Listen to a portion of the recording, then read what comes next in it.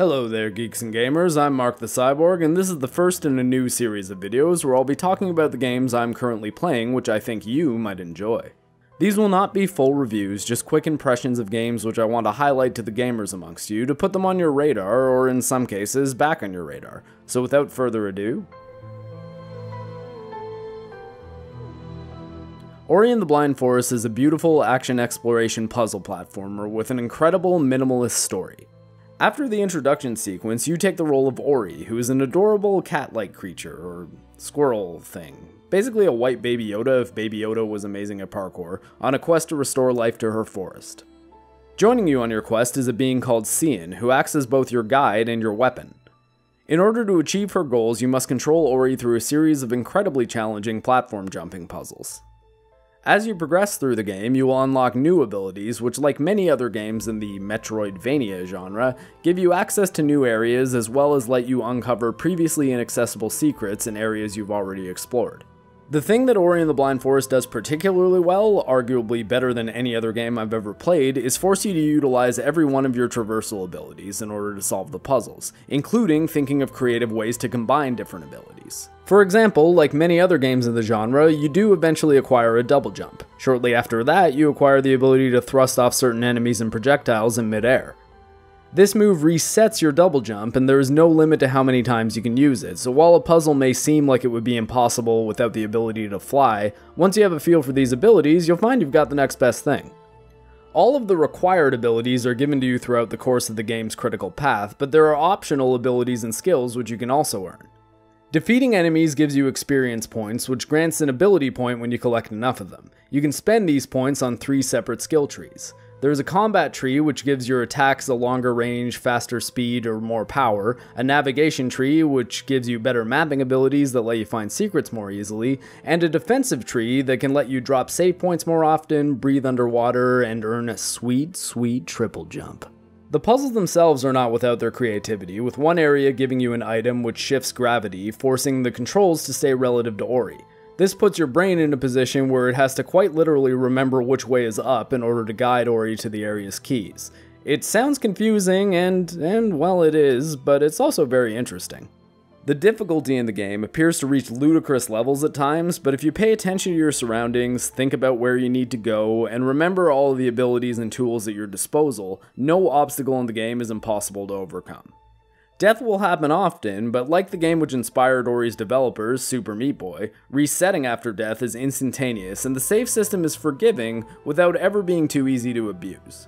There are sections in the game that have you race against the clock in the form of either a natural disaster or an enemy chasing you, and these certainly border on frustrating at times, but the quick reloads after death allow you to download the necessary patterns into your muscle memory quite easily. So while it might seem aggravating to finally get past a part of these time puzzles which you've been stuck on for a while, only to get stomped by the very next element and have to do it all again, it isn't long before you'll be effortlessly rushing through that first obstacle because your brain and hands just kinda know what to do. The game's story is simple and told with very little text, but that doesn't stop it from being incredibly strong. I don't want to go into detail about it here, as experiencing it for yourself will be far more impactful, but suffice to say it managed to get both tears of sadness and joy out of this cold, cybernetic heart. I know now why you cry. Ori and the Blind Forest was developed by Moon Studios and is available on Xbox One, Nintendo Switch, Steam, Windows 10 Store, and where I played it, the best PC storefront of them all, CD Projekt's DRM-free GOG. Toss a coin to your witcher!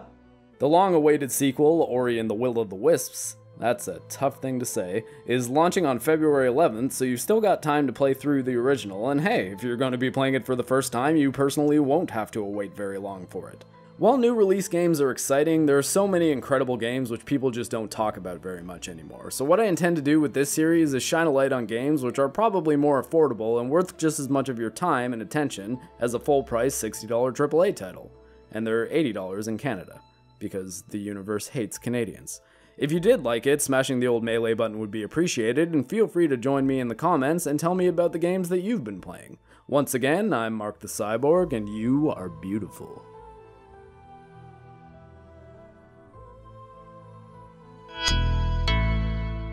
Hey, this is Jay with Geeks and Gamers with a special announcement. Over the past few years, several of us have been trying to complete a home that will house orphans and displaced children in the country of El Salvador. We were hoping that this home would be finished by the time Christmas rolled around in 2019. Unfortunately, we did not meet our goal to complete this home.